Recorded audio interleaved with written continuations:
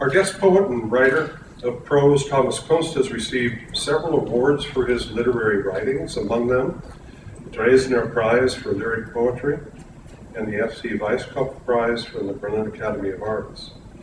The famous German-Turkish writer Feridun Zamotu and Thomas Kunst first met at the Villa Massimo in Rome.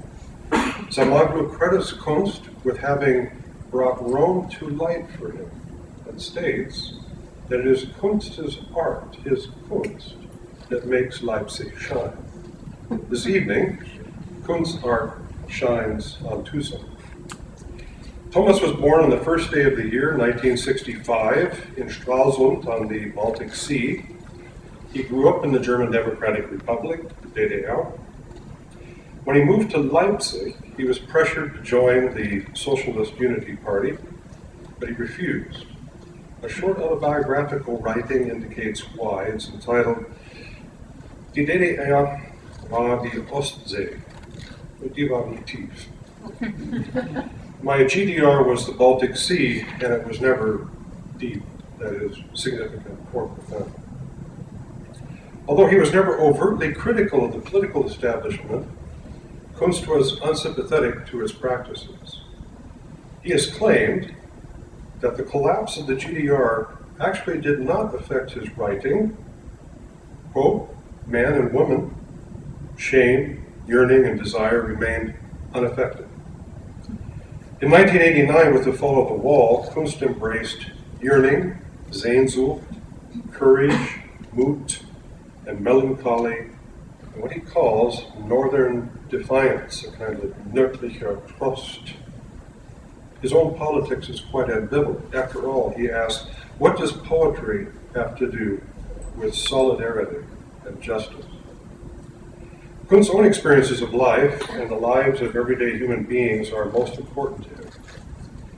His early impressions of nature on the Baltic flow into the rural setting of his place of residence, Leipzig, the city of Bach and Mendelssohn Bartholdy, but also for a time, Lessing, Goethe, Schiller, and Nietzsche. It's a city of music, poetry, and philosophy. If it weren't for the lack of a coastline looking out beyond the horizon of the sea, it would be an ideal habitat for the writer. But Kunst's poetry also flows beyond the city limits of Leipzig and the political borders of Germany into a transcultural sphere of human activity wherein the permeation and the intermixing of cultural phenomena and human interactions are perhaps most dynamic. Shortly after the appearance of his collection of poetry, What Would I Be at the Window Without Wales, Thomas was invited to hold a reading in Frankfurt, in Western Germany. Experiencing a tension between Western and Eastern Germans since the time of the political but not cultural unification of Germany in 1990, Thomas lashed out at his audience for their invention of a lyric poetry boom that actually just erects artifices in the place of art.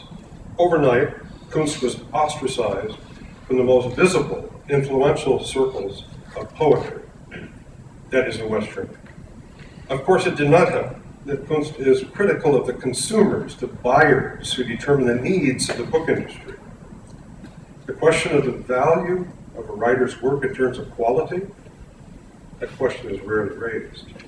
What some call art is but a mere product of monetary exchange, a kind of forgery of sorts that produces mere artifacts. What Thomas last night, sitting by the fire, called kalkulierte Poesie.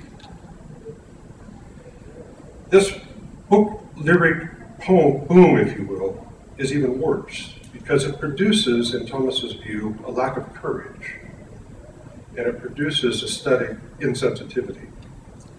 One result of the desire for more and more books by established authors is, of course, that many talented poets are simply passed by. If you're not part of the group, you're ostracized. You also have no means to the major publishing firms. That's a situation in which many East German poets, the few that I know, but I would imagine the many, do not really have access to. The poetry of Paul Celan, Georg Trakl, and then the work of Thomas Barsch and Nicholas Born served as Thomas's early literary models. Today, Kunst relies on Kunst, on art, and his poetry is both uniquely personal and warmly interpersonal. For the writer, life is breathtaking, such as when catching sight of a whale, and it is stirring as when hearing, for the first time, the sounds of musical improvisation and feeling the motion of the emotions those sounds evoke. Kunst is unique in that the auditory field of experience enlivens the formal literary conventions. A reviewer for the Leipziger Volkszeitung, January 2009, perceived that Kunst's sonnets elicit sounds, quote, a singularly peculiar, suggestive mixture of closeness and distance, of resignation and rage, of melancholy and the desire to live. I would add that all of these strains of emotions are intricately interwoven in and through music, and that it is music that first leads Kunst to capture his experience of the world in words. In a word, music gives rise to language. As a result, we might well experience his poems and lyrical prose works as text compositions. In his seminal writing, The Birth of Tragedy, of the Spirit of Music, Friedrich Nietzsche sees that the poetical idea first emerges from a musical mood, a musikalische Stimmung. It's curious that Nietzsche should be quoting Friedrich Schiller at this point, although he does not cite the source, a rather unusual lapse for the professor of classical theology he had just become. Nietzsche's quotation is from a letter from Schiller to Goethe written in 1794 at the beginning of the German Romantic movement. In principle, no doubt, Thomas Kunst would agree that music leads to poetical ideas, only what I might expect him to say is that music actually creates a language of sensibility in and through which we first begin to understand the world, our world.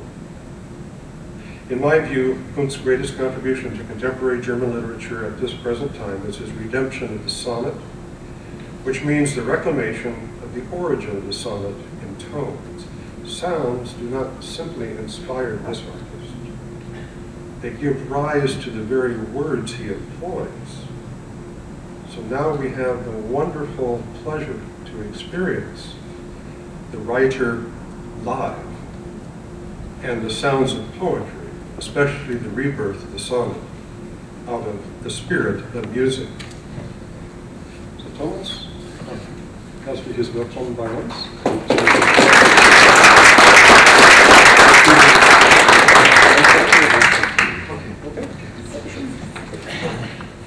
Hört man mich? Ist das zu hören? Ja.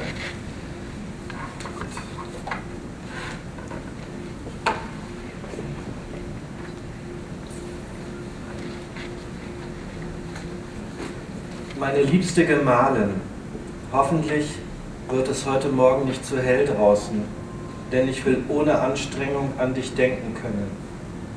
Mit welcher Leichtigkeit du mir vorgeschlagen hast, allein nach Skydenes Hafen zu reisen, in die Anstalt der Möwen, Kornfelder und Wale. Du weißt, dass ich für Sträucher und dicke, überschaubare Tiere etwas übrig habe. Aber allein werde ich diese Dinge nicht so genießen können, wie es ihnen zusteht. Allein nach Skydenes Hafen, du bist wahnsinnig.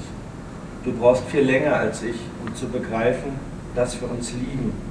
Nach all den Sommerwechseln unter uns, nach all den Sinfonieresten und Kussfetzen, wenigstens in Briefen, meine Liebe. Weil wir immer viel zu vorsichtig waren, konnten wir uns bis zum Ende niemals gegenseitig überraschen. Unser Anfang war nur Spiel und unser Ende war die Müdigkeit des Spiels.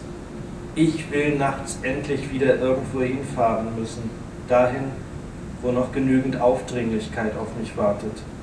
Aufdringlichkeit muss Sehnsucht sein, die sich nicht länger beherrschen kann.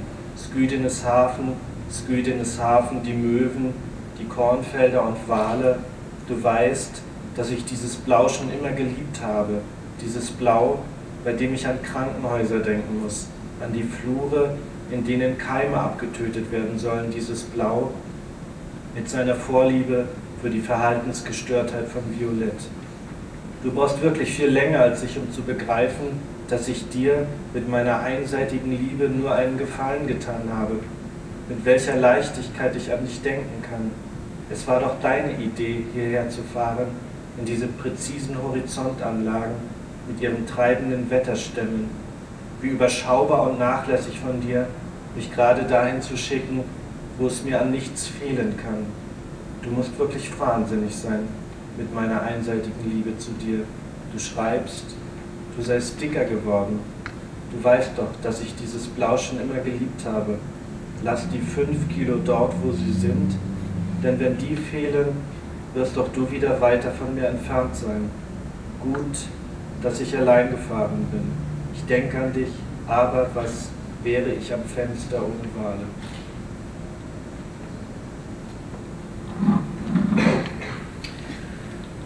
My dearest wife, let's hope this morning it won't be too bright outside, because I want to be able to think of you without too much effort.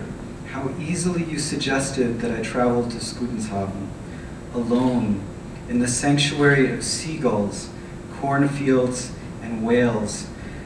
You know that I have a thing for shrubbery and large, manageable animals, but I won't be able to enjoy these things by myself as much as you deserve. Travel alone to Skudenshaven, you are crazy.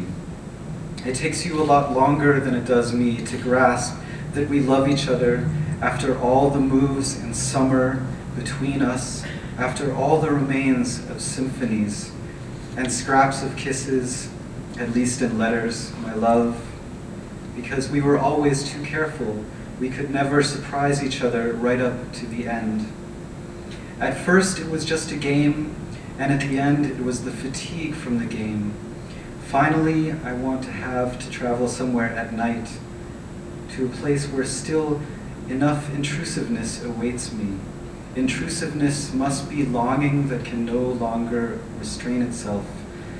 Skudenshaven, Skudenshaven. The seagulls, the cornfields and whales. You know I always love that blue shade that makes me think of hospitals, of corridors in which germs are supposed to be killed off, that blue shade with its preference for the disturbed behavior of violet.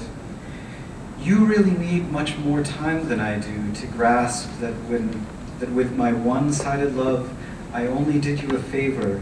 How easily I can think of you. After all, it was your idea to come here, into these precise horizontal structures with their drifting weather trunks. How understandable and careless of you it was to send me just to that place where I can lack nothing. You must really be crazy with my one-sided love for you. You write that you've gained weight. You still know that I've always loved that shade of blue. Leave those 5 kilos where they are, because if they are no longer there, you will again be farther away from me. It's good that I traveled by myself. I think of you. But what would I be at the window without whales?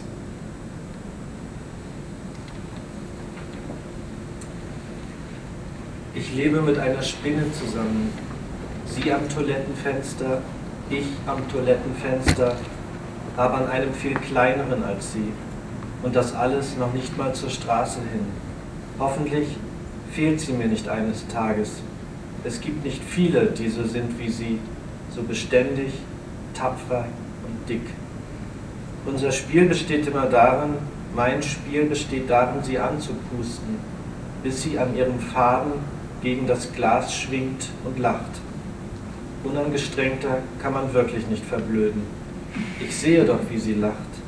Ich sehe doch, wie beschwingt sie zittert und lacht. Und das alles noch nicht mal zur Straße hin. I live together with a spider. She's on the bathroom window, I'm on the bathroom window, but on a much smaller one than she is, and all this isn't even facing the street. Let's hope she won't have left me one day. There aren't many who are like us, so enduring, brave, and plump. Our game together always consists in, my game consists in blowing at her until she, hanging on her thread, swings toward the glass and laughs. There's really no more effortless way to go gaga. I do see her laughing, I do see how lightheartedly she trembles and laughs, and that not even facing the street. Ich habe schon die Anzahlung gemacht für das Ferienhaus in den letzten beiden Oktoberwochen. Du erinnerst dich doch hoffentlich daran, dass wir den Kindern für ihre guten Noten, besonders in den naturwissenschaftlichen Fächern, versprochen haben, in diesem Jahr noch einmal ans Wasser zu fahren. Manchmal denke ich wirklich, Musikschule, Ballettkurs, Judo und dann auch noch Tennisunterricht, das wird alles zu viel für sie. Wir könnten die Angel mitnehmen, Ratespiele und 2 frankierte Briefumschläge wegen der Eltern. Deine Mutter ist immer so eigenartig am Telefon, wenn ich ihr sage, dass es uns allen gut geht. Stimmt das etwa nicht? Ich habe ihr erzählt, schimpf jetzt bitte nicht mit mir, du schreibst seit über einem Jahr an einem Gedicht für Marilyn Monroe und kriegst es wahrscheinlich auch in diesem Urlaub wieder nicht fertig. I already made the down payment for the summer house in the last 2 weeks in October. I hope you remember that we promised the kids, as a reward for their good grades, especially in the science classes, to make one more trip this year to the ocean. Sometimes I think, really? Music school, ballet lessons, judo, and tennis on top of all this will be too much for them. We could take the fishing rod, board games, and 2 stamped envelopes because of our parents. Your mother always sounds so weird on the phone when I tell her that we are all well. Actually, isn't that true? I told her. Don't criticize me now. You've been working more than a year now on writing a poem for Marilyn Monroe, and most likely it won't get finished this vacation either. Ich trage immer einen Fisch bei mir, für alle Fälle, falls ich bei dir noch Licht sehe. Ich bin ein Schuft. Ich sehe immer Licht bei dir, seit vielen Jahren. Ich nehme nie den gleichen Fisch, denn das verbietet mir mein Stolz.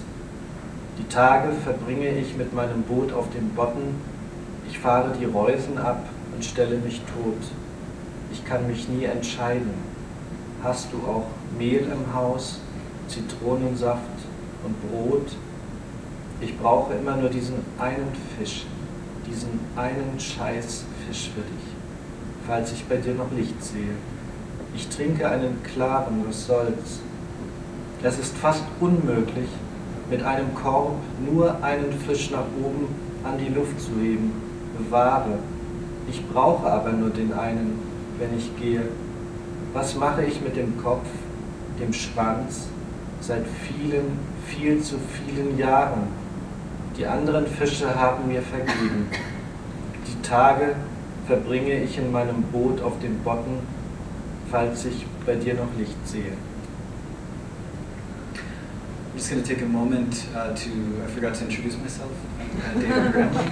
Hi. It's really quite a pleasure to be able to, it's a profound honor actually, pleasure to be able to share the stage with Thomas Kunst, and particularly I was in Manhattan over the weekend, and while I was practicing reading these poems, I did so in Terminal 3 of JFK Airport, and got a fair amount of strange looks from other travelers, especially with this particular poem, which I'm about to read. And a couple of miles away from there was, of course, the Occupy Wall Street affair, and I realized, wow, this is quite. There's a lot of occupying going on these days, and this particular event for me is a wonderful experience of being occupied by not only our guest, but also by the translators who labored to put together these wonderful English translations. And I neglected to mention who those were in the first few poems. I'd really like to mention, however, the translator of this poem, whose name is Ronald Uribe. Is Ronnie here? There's Ronnie over there. And Thomas was willing to come to our 5th semester German course called Voices Past and Present, and you can't get more present than this gentleman. So we had a wonderful discussion, and the entire class took a shot at translating this poem, and Ronnie's was exceptional. So let's continue. I always carry a fish with me, just in case I still see a light at your house. I am a scoundrel. I always see light at your house. For many years, I never take the same fish because my pride forbids it. I spend the day with my boat on the bottom. I go along the fishnets and feign death. I can never decide, do you have flour at home? Lemon juice and bread. I only need this one fish, this one shitty fish for you, in case I still see light at your house. I'll drink a schnapps. What the heck? It's almost impossible to lift a basket with only one fish up to the fresh air, God forbid, but I need only the one. If I go, what will I do with the head, the tail, for many, far too many years? The other fish have forgiven me the days I spend in my boat on the bottom, in case I still see a light at your house.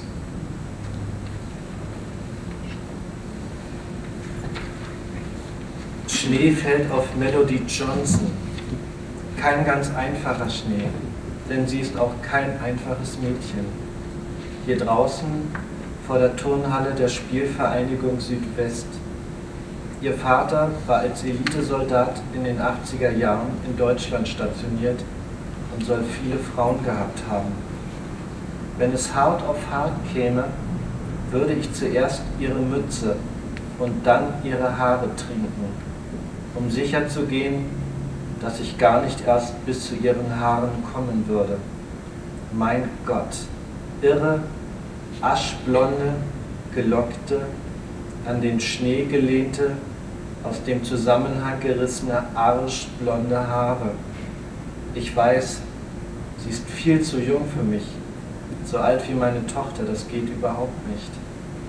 Aber ich habe wirklich keine Ahnung, wie ich mich ihr entziehen kann, auf Dauer entziehen, Mittwoch für Mittwoch entziehen. Sie ist eine typische Umkehrspielerin, verfügt über eine ausgewogene Rückhand, Spin, Slice, einfach alles. Sie schläfert ihre Gegner mit ewig langen Schupfballpassagen ein, mir kommt es jedenfalls ewig vor, um dann auf einmal am Tisch zu explodieren. Ich bin nicht gerade glücklich, dass ich nur im Training auf sie treffe. In Pennsylvania wäre sie bestimmt längst nicht so gut und ausdauernd. Ich weiß, dass sie in einer Bundeswehrkaserne als Arzthelferin arbeitet. Ich weiß, dass sie viel zu jung für mich ist. Und außerdem spielt sie 2 Klassen über mir. Aber wenigstens im gleichen hellblauen Trikot wie ich. Bet and win, bet and win. Für einen Augenblick fällt Schnee auf Melody Johnson. Kein ganz einfacher Schnee, denn sie ist auch kein einfaches Mädchen. Ich kann sie von meinem Auto aus sehen, von vorn, von der Seite, von hinten, wie sie zu ihrem Punktspiel geht. 2 Klassen über mir. Nur gut, dass sie keine Schwimmerin ist. Bet and win, bet and win. Aber egal, in welch einer Halle sie trainieren würde, im Wasser, auf dem Boden, in der Luft, kein Schneemelodie hätte jemals in Deutschland gezögert, dich mit offenen Haaren für die letzten Schritte in Straßenschuhen aus einem Zusammenhang zu reißen. Einem Zusammenhang aus November, Pennsylvania und ganz einfachem Schnee. Okay, I believe this translation is by Sabine Köhler-Corrie. Is that correct? Okay. Snow falls on Melody Johnson.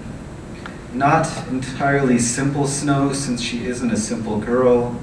Outside here in front of the gym of the Southwest Sport Association. Her father was stationed in Germany in the 1980s as an elite soldier and supposedly had many girlfriends. When push comes to shove, would I first drink her hat and then her hair to make sure that I would not reach her hair? My God, crazy ash blonde, curly, leaning on the snow, pulled out of context, bimbo blonde hair. I know she is way too young for me, as old as my daughter. This won't work at all. But I really haven't a clue how I can pull myself away for good. Pull myself away. Wednesdays after Wednesdays, she is one classic mid-course correction player with a set of steady backhand spin, slice, simply everything she lulls her challenger with forever long loop drives. At least it seems like forever to me.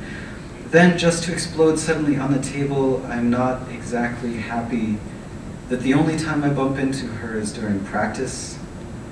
In Pennsylvania, she definitely wouldn't be nearly so good and persistent. I know that she works on an army base as a nurse.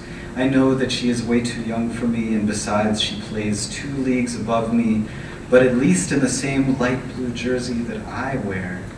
Bet and win. Bet and win. For a moment, snow is falling on Melody Johnson. Not entirely simple snow, since she isn't a simple girl. I can see her from my car, head on, from the side, from behind, as she walks to her match 2 leagues above me. At least she isn't a swimmer. Bet and win, bet and win. But it doesn't matter what arena she practices in water, on the ground, in the air, no snow.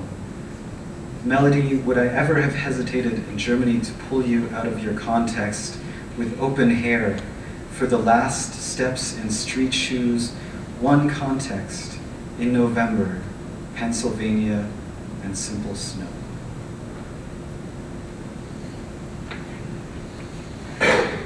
Ich hätte diese Gastprofessur in Südkorea nie und nimmer annehmen dürfen. Allein schon wegen dir. Und dann auch noch in der Vorweihnachtszeit. In einer gemäßigten Klimazone mit ein paar sauberen Märkten und Stränden in Busan. Eigentlich wollte ich an deinem Nikolaustag allein mit dem Bus an die Flussmündung des Nakdong-Gang fahren. Habe es dann aber doch vorgezogen, mit meinen 3 Lieblingsstudentinnen Mi-Jung, Yang-Soon und Fuong zum Beomyosa-Tempel zu wandern, um dort vom Quellwasser mit den magischen Kräften zu kosten. Im Kollegium änderte sich danach für mich einiges. Ich wurde von diesem Zeitpunkt an nie mehr zum abendlichen Gesaufe auf dem Campus eingeladen. Wahrscheinlich, weil auch Fuang Park diesen Ausflug mitgemacht hatte, die amtierende Miss U-Bahn-Bibliothek, die auf der Welt so ziemlich einzigartig war. Ich hatte meinen Kollegen im Nachhinein erklärt und es dann leider nicht sofort in ihre Landessprache übersetzen lassen, dass wir zu 4 versucht haben, einen 13-Zeiler des Nationaldichters Li Che-yong aus dem 14. Jahrhundert nachzustellen, nachts auf einer Dienstreise im Boot, wenn das der König wüsste, oben auf dem Berg, auf dem Kumyong-san, Fische und Wein, Asiatinnen und kleine Brüste von wegen. Ich hatte meinem Kollegen ebenfalls erklärt, dass wir in der Dunkelheit wirklich nicht mehr zurück wollten und dabei zum Glück alles um uns herum vergessen haben. Unser Gefolge, die U-Bahn-Bibliothek, das freie Gymnasium in Zwenkau, die Berge. This translation is by Professor Albrecht Classen. I should never have accepted the visiting professorship in South Korea. It's my favorite title. I should never have accepted the visiting professorship in South Korea. Never. If for no other reason, because of you, and then on top of that, in the pre-Christmas season, in a moderate climate zone with a few clean markets and beaches in Busan. Actually, I had intended to go alone by bus on your St. Nicholas Day to the estuary of the Nakdong-gang But then I preferred, after all, to go hiking with my three most favorite students, Mi, Young, Yang, Sun, and Feng, to the Beomeosa temple, and to taste there the well water with its magical powers. Among my colleagues, things then changed a bit for me. From that time on, I was never again invited to the heavy drinking parties at night on campus, probably because Feng Park had also participated in that excursion. She is the official Miss Subway Library, who was pretty much unique in the world.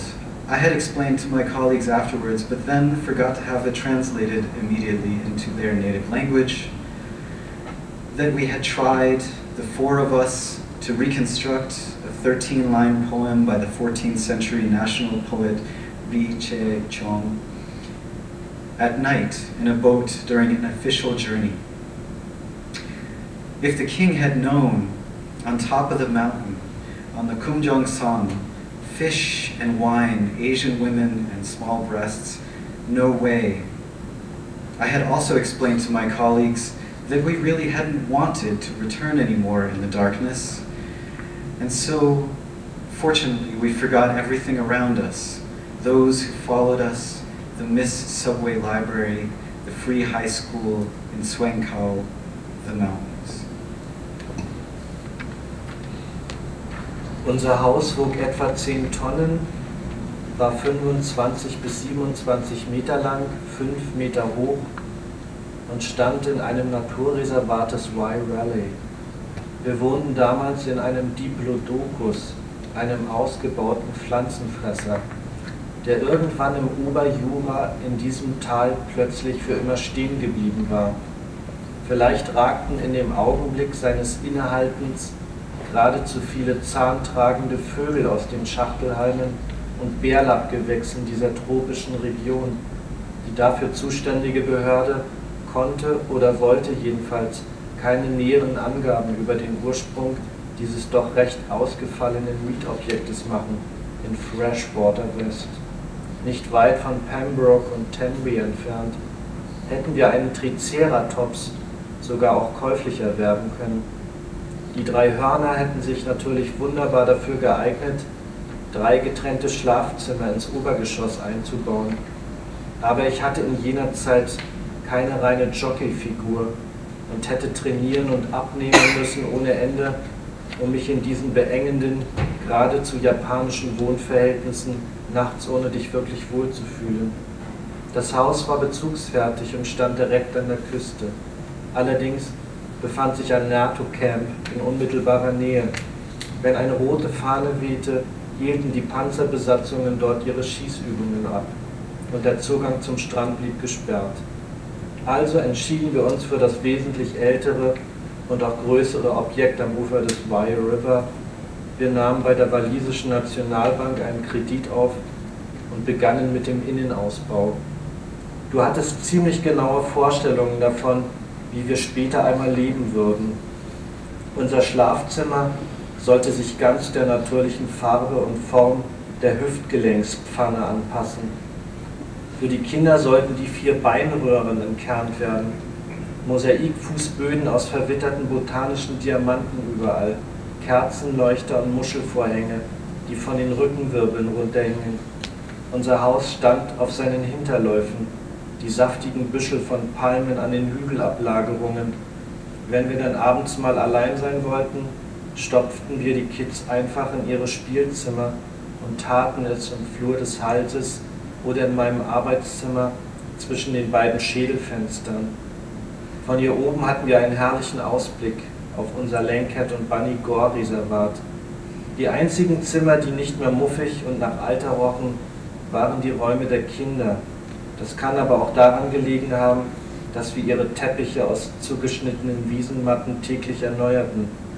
Den Schwanz im Skelett hatte ich mit Spiralbohrern ausgehöhlt und hinten geöffnet. Er endete jetzt als Rutsche direkt im Flussdelta. Die Bahn war zum Glück viel zu steil, um auf diesem Wege wieder zurück ins Innere der Behausung gelangen zu können. Unsere Kinder waren in Ordnung und benutzten die Rutsche immer nur einmal am Morgen. Auf diese Weise verbrachten sie die meiste Zeit draußen und entwickelten bei ihrer Heimkehr abends eine ähnliche Ausdauer wie das allmähliche Zugrundegehen von Steinen neben Lachsen. An den Sonntagen kam ich im Kopf allein ganz gut zurecht. Um die Familie durchzubringen, arbeitete ich von Dienstag bis Donnerstag in einem Antiquariat in Hay on Wye, einem berühmten Bücherdorf. Ich sprach dort akzentfrei Deutsch. Der nächste Kinderzahnarzt, glaube ich, war in Cardiff.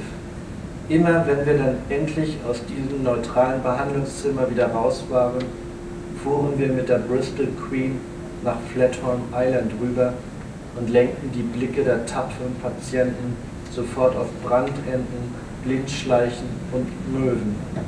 Unser Haus passte in dieser Zeit immer auf sich selbst auf. This translation is by Professor Chantal Warner. It makes me a little bit jealous. I forgot to translate this one. Our house weighed about 10 tons. It was 25 to 27 meters long, 5 meters high, and stood in a nature preserve in the Wye Valley. We lived back then in a diplodocus, a renovated herbivore that at some point in the late Jurassic era in the valley suddenly stood still forever. Perhaps at the very moment that it stopped, too many toothed birds rose out of the horsetails and the club moss of this tropical region.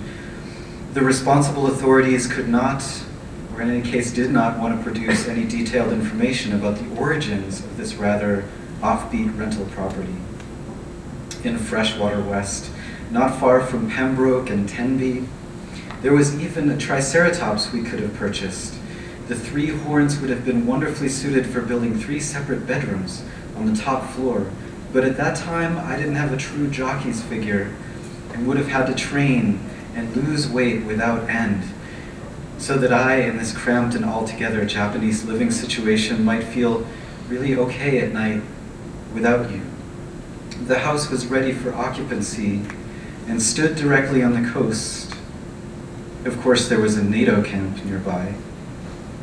When a red flag waved, the tank crews held their shooting practice and access to the beach remained closed off, so we settled for the considerably older and bigger property on the shore of the Wye River. We took out a loan from the Welsh Bank and began with the interior remodeling. You always had pretty exact ideas about how we would live someday. Our bedrooms should adhere completely to the natural color and form of a hip joint socket. For the kids, the 4 leg columns should be pitted out, mosaic floors made of worn botanical diamonds throughout, candlesticks and shell curtains hanging down from the vertebrae. Our house stood on its hind legs, the lush palm bushes on the heaps of debris in evenings sometime when we wanted to be alone. We just stuffed the kids into their playrooms and did it. On the floor of the throat or in my office between the 2 windows and the skull, from up here we had a lovely view looking onto our Lancat and Ban and Gore nature preserve. The only rooms that didn't smell stale and old anymore were the children's rooms. Of course, that could be because we replaced their rugs daily with tailored grass mats. The tail of the skeleton I had hollowed out with corkscrew drills and opened up at the back. Now the end was a slide direct into the river delta. Luckily, the ramp was too steep for someone to come this way back up into the house. Our children were well behaved and used the slide only once each morning. This way, they spent most of the time outside, developed on their return home in the evening a hardiness similar to the gradual decay of rocks beside salmon. On Sundays, I got along quite well, alone in my head. In order to get the family through the week, I worked from Tuesday to Thursday at an antiquariat in Hay on Wye, a village famous for books. There I spoke accent-free German. The closest children's dentist was in Cardiff, I think. Whenever we, at long last, got out of that sterile exam room, we rowed on the Bristol Queen over to Flatholm Island and directed the gazes of the brave patients immediately to the sheldrakes, the blind worms, and the seagulls. At times like this, our house always looked after itself. Der Papagei und der Iltis. Vor langer, langer Zeit lebte mal ein Papagei in einer Vierraumwohnung auf einem ziemlich hohen Baum. Zur Wohnung gehörte auch eine Terrasse, auf der sich der Papagei in den Sommermonaten fast rund um die Uhr aufhielt. Am liebsten trug er seine alte braune Korthose. Die war bequem, ein wenig zu groß und an den Bünden etwas ausgeleiert. Auf der anderen Straßenseite, auf dem Baum gegenüber, in einer Dreiraumwohnung mit Terrasse, wohnte ein Iltis. Auch der Iltis verbrachte viel Zeit auf seiner Terrasse. Aber während der Papagei in seiner Korthose in einem Liegestuhl saß, im neuen Andernnacher Tieranzeiger blätterte oder Musik von Freunden hörte, stand Herr Iltis mit einem Fernglas am Fenster und glotzte wirklich stundenlang zu ihm rüber. Zum ersten Mal verschwendete der Papagei einen Gedanken daran, ob es wohl an seiner alten, hässlichen, braunen, schon etwas durchgewetzten Hose liegen könnte, die derart viel Aufmerksamkeit auf sich zog. Schnell verschwand er im Haus, stellte sich vor einen seiner vielen Spiegel, drehte sich im Kreis, flog durch den Flur und die Küche, aber immer die Spiegel im Blick und musste sich eingestehen, dass diese Hose ja wohl das allerletzte war. Also beschloss er, am nächsten Tag zum Einkaufen in die Stadt zu fahren. Er legte sich zeitig schlafen und träumte von sehr verwegenen Dingen. Morgens gegen 8 Uhr stand er an seiner Haltestelle vor dem Haus. Neben ihm wartete ein Nilpferd. Sie kamen sehr schnell miteinander ins Gespräch und begannen plötzlich loszukreischen. Denn sie waren in einer ähnlichen Mission unterwegs. Für beide sollte eine neue Hose her. Eine Kuh hielt neben ihnen. Eine Strickleiter führte bis auf ihren Rücken. Oben konnte man 2 Felldeckel öffnen und sich dann in eine warme Kuhle setzen. Das war die Fahrgastkabine. In der Stadt angekommen, stiegen der Papagei und das Nilpferd vor dem Hosengeschäft von Pepe und Wrangler aus. Der Papagei probierte eine rote Pepe an und fühlte sich knuffig und schick darin. Es war zum Glück für ihn gleich die erste Hose, die er anprobiert hatte. Das Nilpferd zog sich eine knallenge Wrangler über und der Papagei sagte, wow, die steht hier aber. Beide verließen in ihren nagelneuen Hosen das Geschäft. Die Rückfahrt dauerte viel länger als die Hinfahrt. Das konnte aber auch an den alten Geheimnissen in ihren Tüten liegen. Einem Gespräch auf der gegenüberliegenden Terrasse hatte der Papagei vor einigen Tagen entnommen, dass der Iltis für kurze Zeit verreisen wollte. Der Papagei und das Nilpferd verabschiedeten sich in ihren alten, schon etwas durchgewetzten Sweatshirts voneinander, mussten grinsen und sagten, bis demnächst also. Der Papagei fuhr in seine Wohnung hoch, entnahm seiner Küchenschublade einen Dietrich, fuhr wieder runter, lief über die Straße, stieg die Baumstufen zur Iltis-Wohnung hoch, aber die Baumstufen innen, öffnete mit dem Dietrich die Tür und setzte sich beim Anblick des Flurs vor Schreck auf seine neue rote Pepe. Überall standen Bilder von ihm in seiner legendären alten braunen Korthose, die ja nun schon etwas durchgewetzt war. Es war nämlich von Anfang an nie ein Fernglas gewesen, durch das der Iltis so viele Stunden zu ihm rübergestarrt hatte. Der Papagei verließ die Wohnung, war gerührt und sehr irritiert, warf den Dietrich auf die stark befahrene Straße, zog die rote Pepe auf der Stelle aus, lief nur im Schlüpfer zu seiner Wohnung rüber, fuhr mit dem Fahrstuhl hoch, der Fahrstuhl war innen, zog sich seine alte, braune, an den Bünden schon etwas ausgeleierte Korthose über und setzte sich mit dem Tieranzeiger vom 5. August in seinen Liegestuhl. Er las und las, ja sogar nochmal die Ausgaben vom 1., 3. und 4. des Monats. Er las so lange, bis er nach ein paar Tagen oder auch Nächten endlich den Iltis auf seiner Terrasse wieder sah.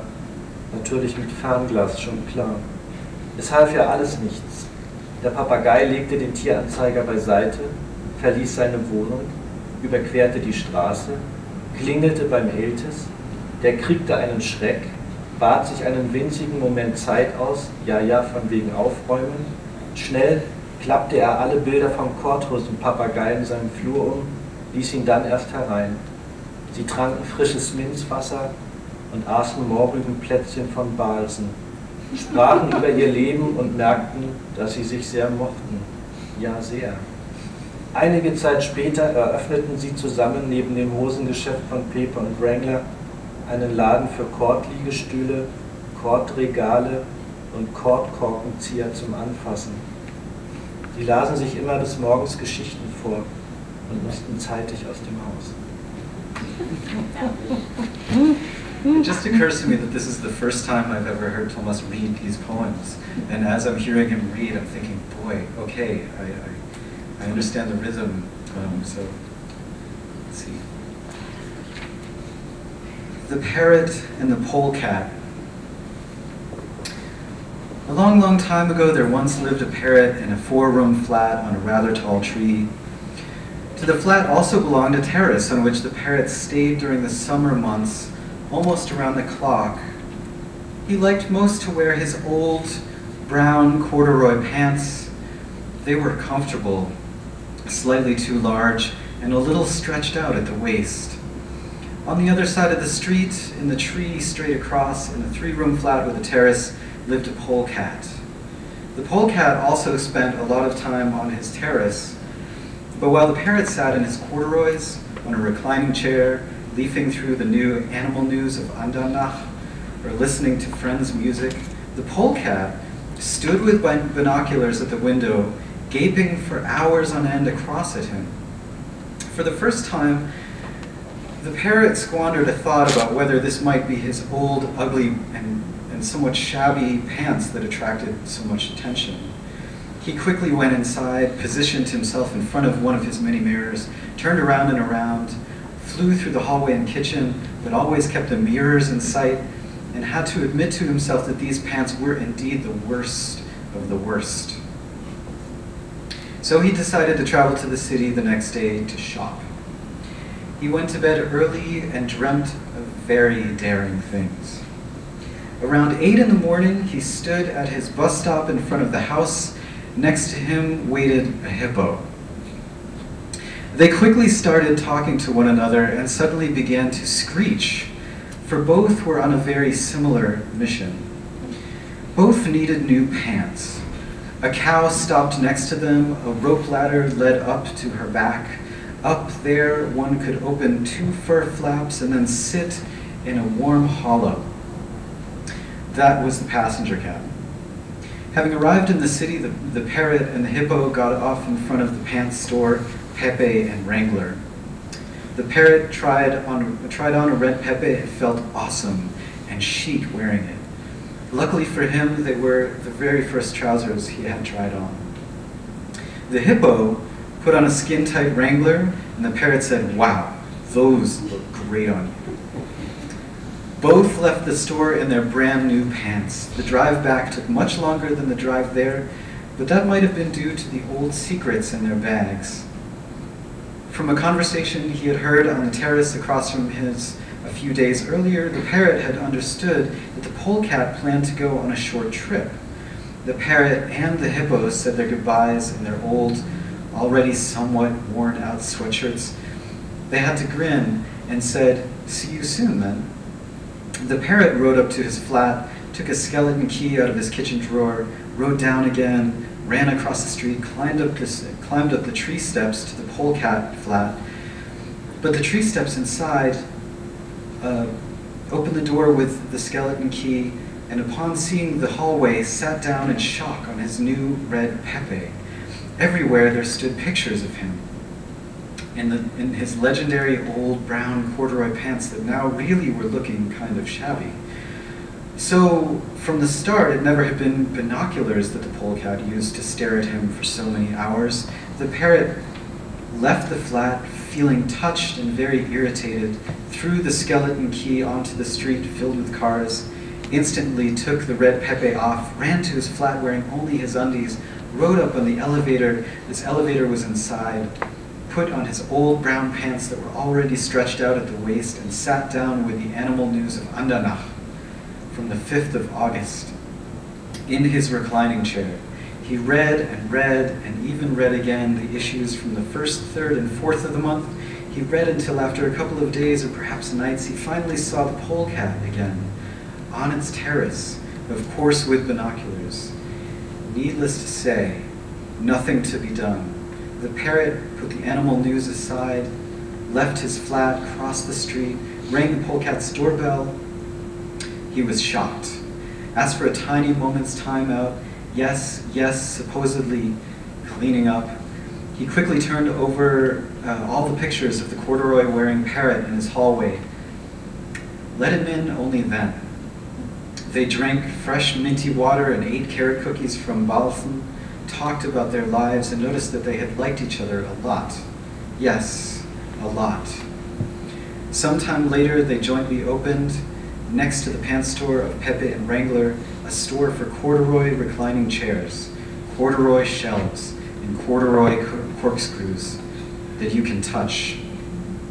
They read stories to each other, always until the morning, and had to leave the house early. Legende vom Abholen. Den gestrigen Abend allein mit einer Suchmaschine zugebracht.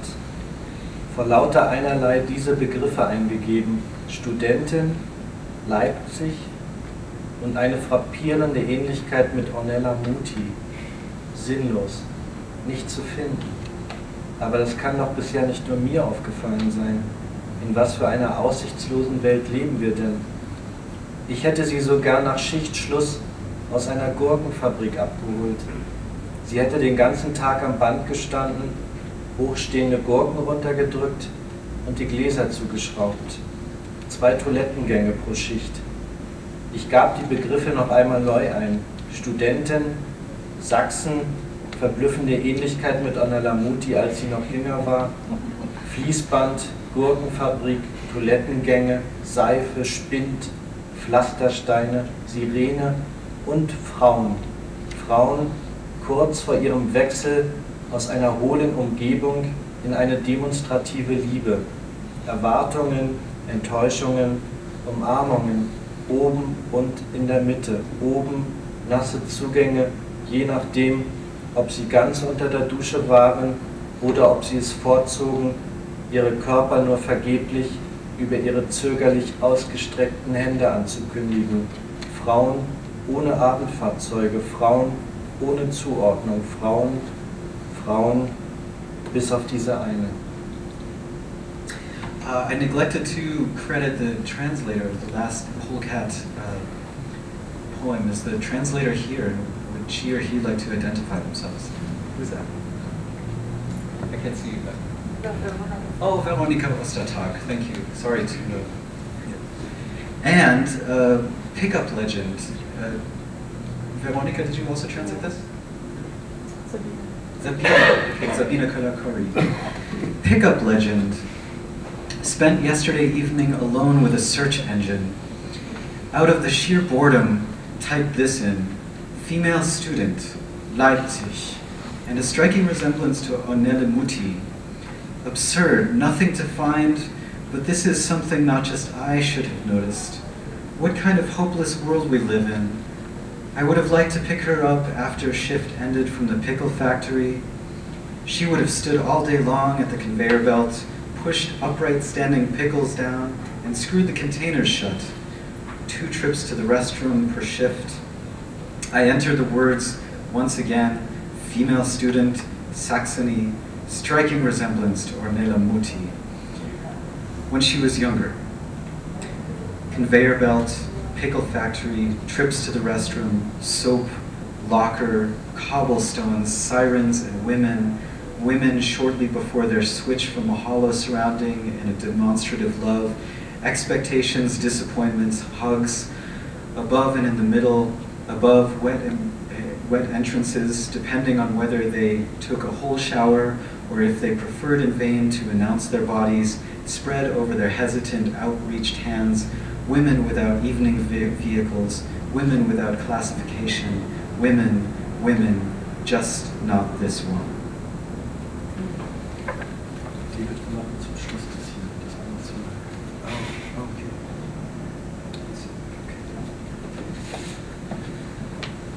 Mombasa Island, 2. Juli.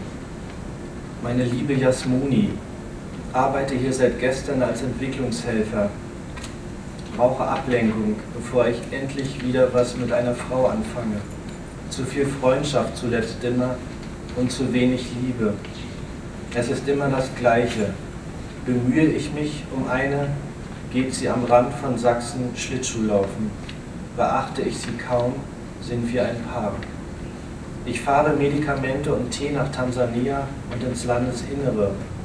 Da mein Zimmer direkt am Tiefseehafen von Kilindini Harbour liegt, kann ich keine Nacht schlafen. Ständig muss ich mit anhören, wie Datteln, Trockenfische und Truhen verladen werden. Dabei wollte ich doch nie nach Afrika. Rambo wollte dorthin, ich nie. Überall Müll und Gemüse, Tücher, Schlangen und Ratten, Ratten und Schlangen. Die garstige Trockenheit an den Wellen der Bleche. Die Barfrau im La Marina kommt aus Trondheim, auch nicht gerade um die Ecke. Ihre Augen, ihre Haare, ihre Schultern, theologische Vollkommenheitsbeweise zugunsten von Sehnsucht und Toblerone. Ihre Art, nie mehr Fleisch anzurühren, macht aus mir einen glücklichen Idioten. Ich weiß schon gar nicht mehr, warum ich dir das alles schreibe. Wenn du keinen Kontakt willst im La Marina, musst du dich aus allem raushalten und stundenlang Erdnüsse kauen. Könntest du den Ring vom kleinen Finger an der rechten Hand bitte einen Finger weiter vorn tragen? Davon wird dein Innenleben heller, deine Seele bindungsfähiger. Die letzte Nacht habe ich an einem Container gelehnt, weil ich dachte, er macht nicht mehr lange. Mit der Stirn und den Händen an der versprengten Etüde eines Containers, an den Rippen, an den Klippen eines sich nie mehr vom Festland loseisenden Containers. Das ist Afrika. Wie viele Haare man in den Jahren verliert, erkennt man am ehesten nach Umzügen.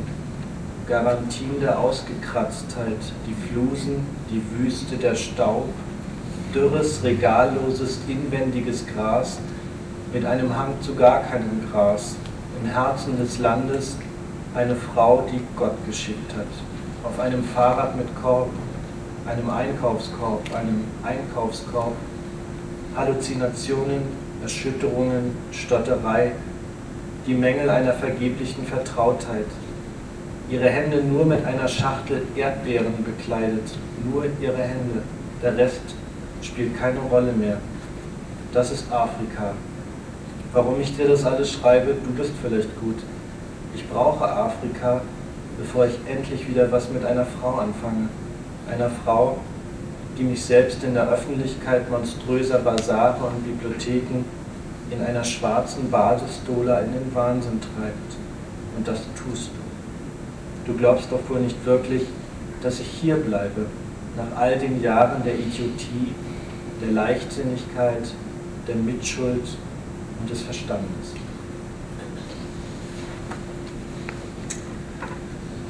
Okay, I have a dilemma. I heard Thomas say the word Toblerone, and it's not in the translation, so I think I might insert Toblerone instead of Swiss chocolate. Okay, so we'll go with Swiss chocolate.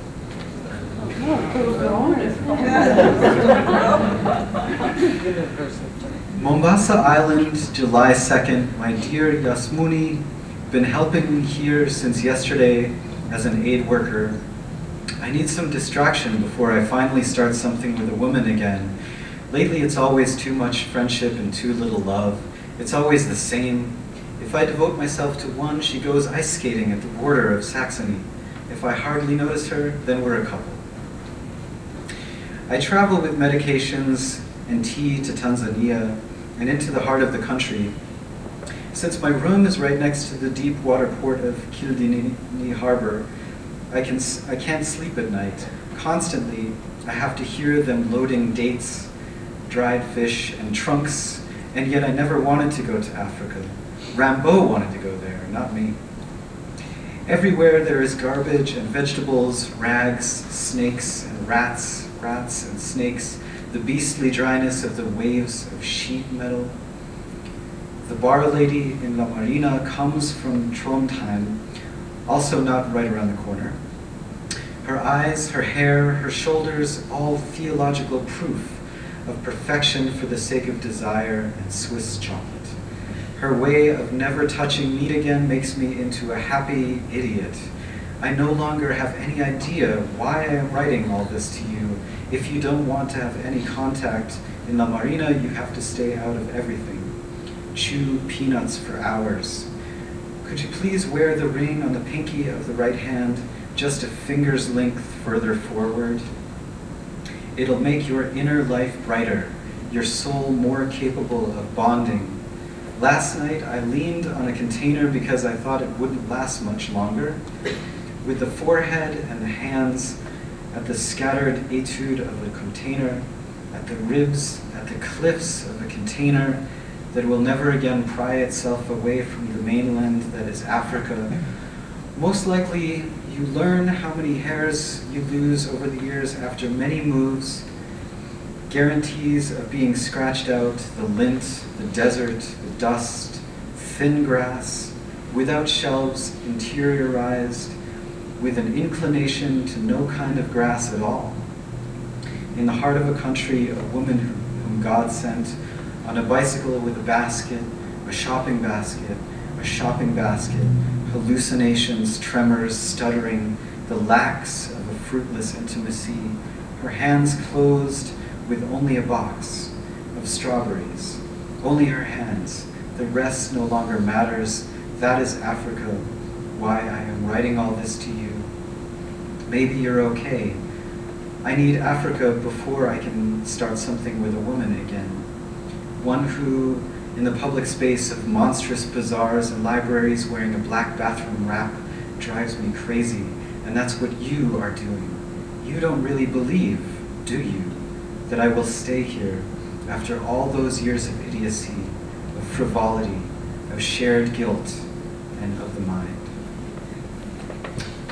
Ich finde, das klingt auf Amerikanisch wirklich viel besser als auf Deutsch. Das ist mir jetzt aufgegangen. Und wir sind gut in der Zeit, ich mache noch einen Song. Und dann.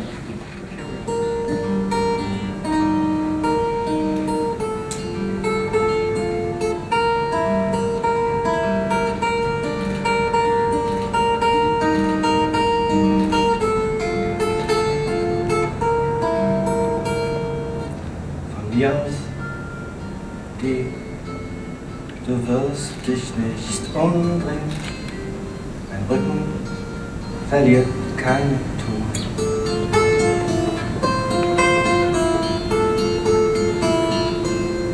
Von mir aus würde ich dir hinterhergehen, da hätte nur einer was von mir aus. Lauf eine Weile zum Rhein runter, nur nicht zur Stadt. Von mir aus lauf so ganz ohne Eile, am Ende war ich gar nicht da. Von mir aus schlaf, das kannst du alleine, im Hausflur, am Fluss und im Zug.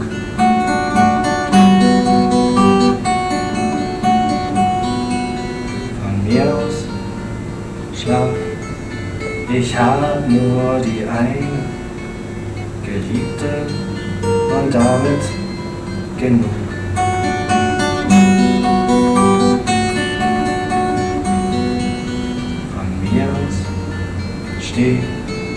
Steh bei mir im Garten und langweilig, bloß nicht erlebt. Von mir aus würde ich noch länger warten, um dich endlich wieder zu sehen. Von mir aus Sag, bleib noch ein paar Jahre und Tage, die ich dir beschreibe.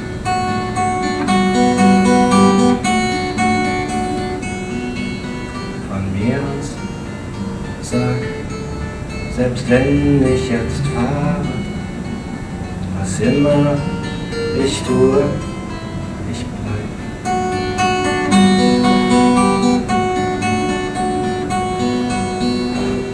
Von mir aus, stirb, stirb nur ein wenig. Du hast mich vergessen. Verstehe.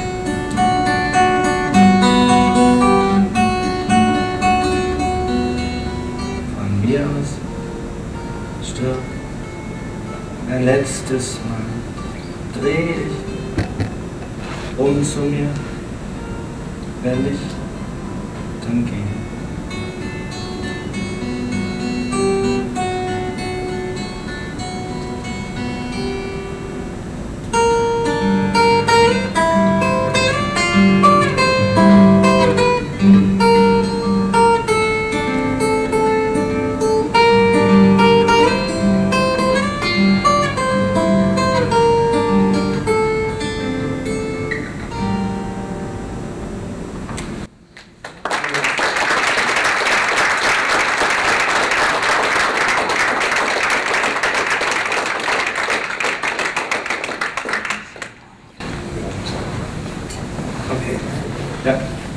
Thomas would like to entertain a few questions if you have them, and I'm happy to say that my colleague, Professor Kovach, will serve as the Dolmetscher as the Übersetzer this evening. So if you have questions in English, not to worry, Tom will translate that, and then the response is back in English. So please.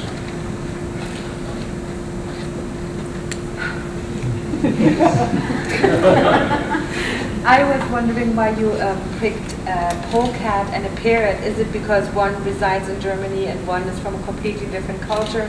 Or is it because one is so colorful and exotic and one is kind of drab? Or is it because they would never get along in real life? Or?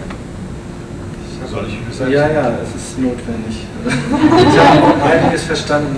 Sie will wissen, warum du ausgerechnet Iltis und Papagei ausgewählt haben, bedeuten die Ost und West? Nee. Gottes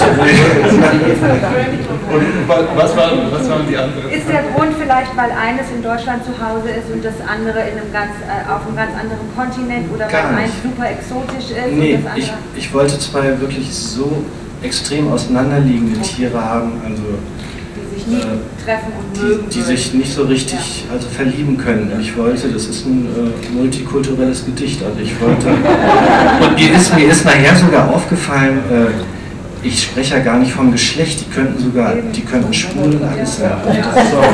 Okay, so what he's saying is that he chose two animals that were as totally unrelated as you could imagine, in totally different worlds. But it really wasn't primarily a sexual relationship, it was just kind of a multicultural encounter. The questions? So maybe I can ask this. When did you start poetry?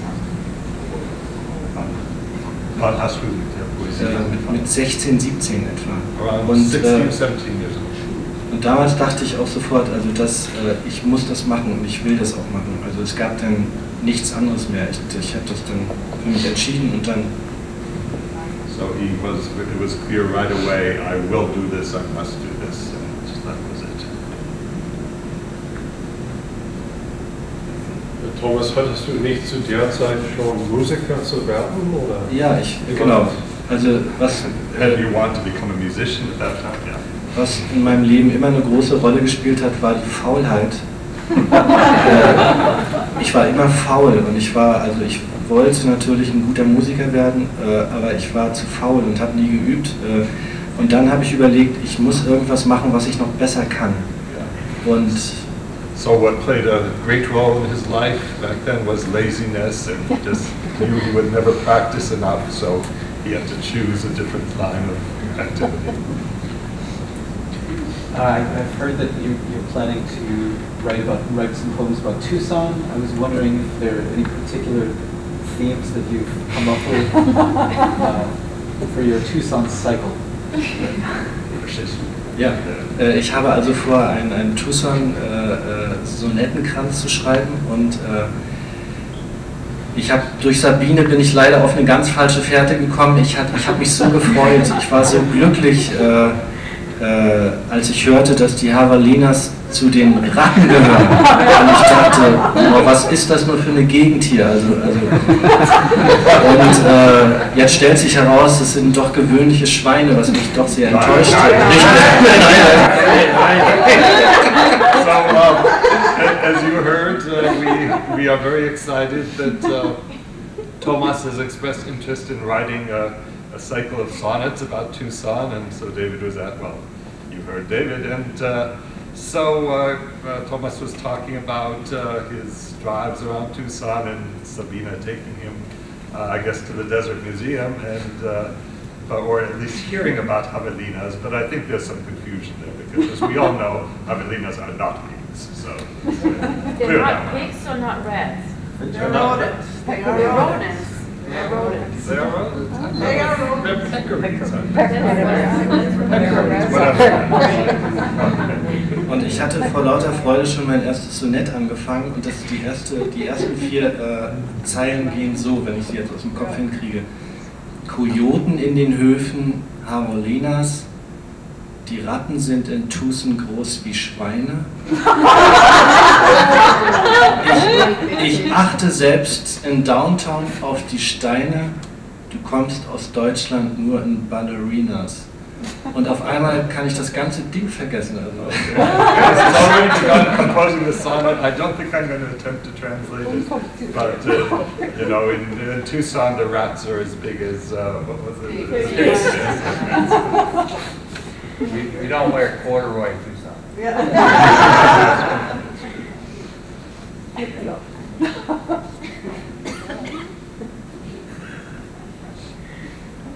Ich habe jetzt schon, im Sonett braucht man ja immer Reime und jetzt habe ich als Ausweichvariante, die Spinnen gehen in Tucson an der Leine.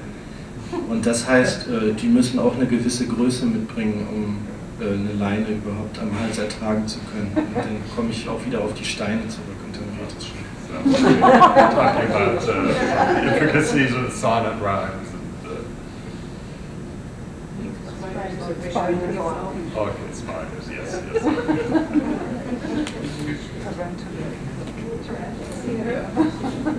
Okay, any other questions?